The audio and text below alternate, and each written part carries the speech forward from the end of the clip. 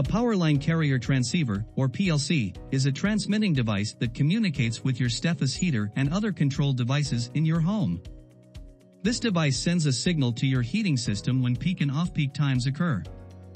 If your heating system is showing PLC fail on the display, it could be a programming issue, a problem with the transmitting device or the receiver, or something is interfering with the communication signal between the transmitter and the receiver. While your heater is displaying PLC fail, it will continue to work as a space heater, but will not follow peak control times. There are times when the system simply needs to be reset.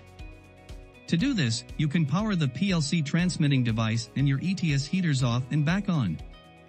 If the error code returns, you will need to contact your installing contractor or a local dealer and have them troubleshoot the system to determine what is causing the problem. You can find a local dealer on our website at steffes.com.